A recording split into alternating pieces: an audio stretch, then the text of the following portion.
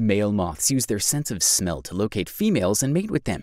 They have specialized receptors called antennae that are incredibly sensitive to pheromones, the chemical signals that female moths produce to attract males.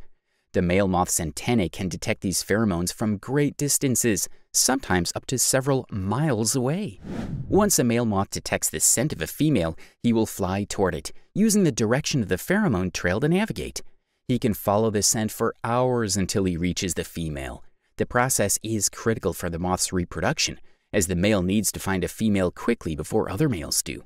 Interestingly, some species of moths emit pheromones that are so powerful they can attract males from different species.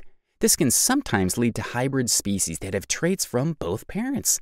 Would you like to learn more astonishing facts about animals? Let us know in the comments section. Remember to like, share, and subscribe.